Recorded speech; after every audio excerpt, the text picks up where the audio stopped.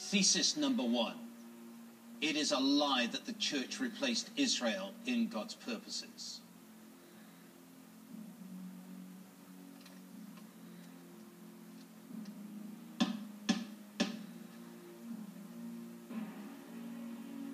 Thesis number two. The failure to expose this ancient deception distorted the gospel of the Reformation.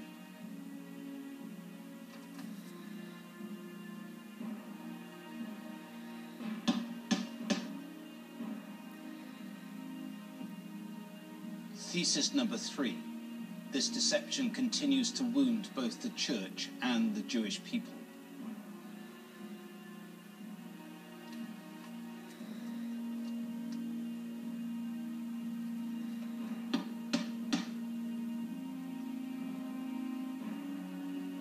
Thesis number four. The truth about God's ongoing purposes for the nation of Israel needs to stand alongside his purposes for the church.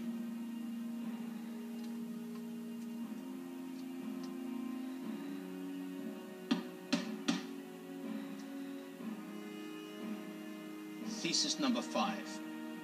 The widespread acceptance of the truth will have many consequences, both for the church and for the salvation of all Israel.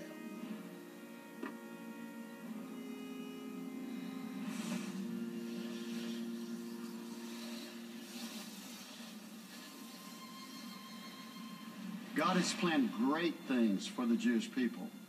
In Genesis 17, verse 7, he promises, I will establish my covenant as an everlasting covenant between me and you and your descendants after you. And in Jeremiah 31, verse 37, God says that only if the heavens can be measured and the foundations of the earth below be searched out, will I reject all the descendants of Israel because of all they've done. In Jeremiah 31, verse 35 to 36, we learn that these promises are unconditional. When God proclaims, I who appoint the sun to shine by day, who decrees the moon and the stars to shine by night, who stirs up the sea so that its waves roar, declares, only if these decrees vanish from my sight will the descendants of Israel ever cease to be a nation before me. God's purpose for the Jewish people is utterly unique. In Genesis 12, verse 1 to 3, God promises the Jewish people through Abram, I will make you into a great nation. I will bless you. I will make your name great, and you will be a blessing. I will bless those who bless you, and whoever curses you, I will curse, and all the peoples of the earth will be blessed through you. God's intention is that Israel will reflect his light into a dark world to such an extent that Gentile nations will crave salvation instead of darkness. In Isaiah 49, verse 6, God promises, I will also make you a light to the Gentiles, that you may bring salvation to the ends of the earth. It's meant to work in the same way that we get rid of the darkness in a room. We don't push the darkness out, we simply switch the light on. Israel is to be the lighting system of the world, and God is to be its power supply. Israel's witness will increasingly impact the nations by shining the light of God's love into the darkness of a lost world. To turn your back on Israel is to turn your back on God. Times change, but the devil's strategy does not. His strategy is the same as it was with Eve in the Garden of Eden.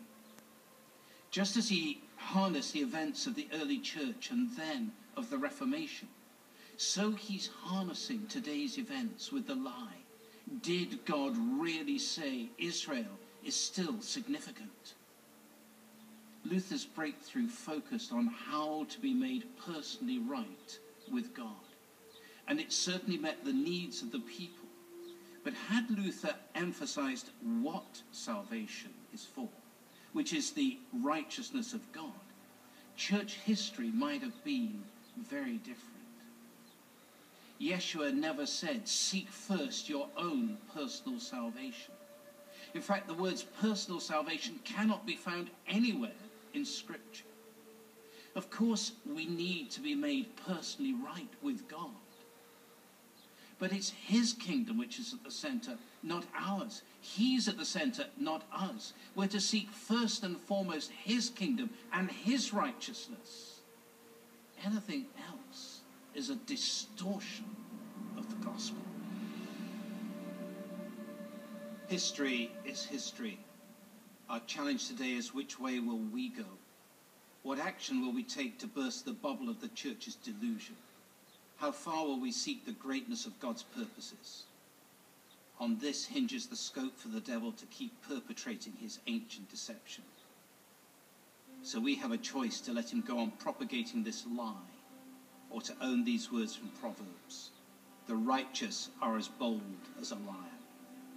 Our declaring the greatness of God's saving purposes will usher the coming of the Lion of Judah. He will come as a roaring lion.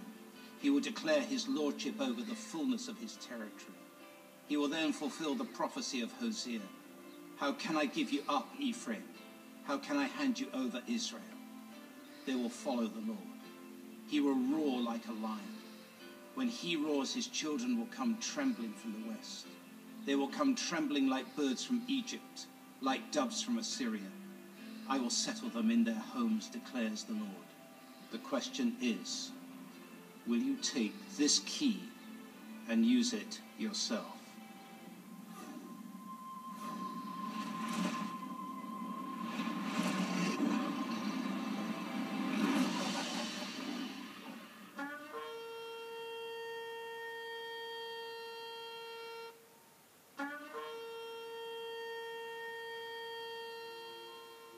A lot of people think the reason there's been so much anti-Semitism in the church for the past 2,000 years is because Jesus came through the Jewish people. And the devil's upset with the Jewish people because Jesus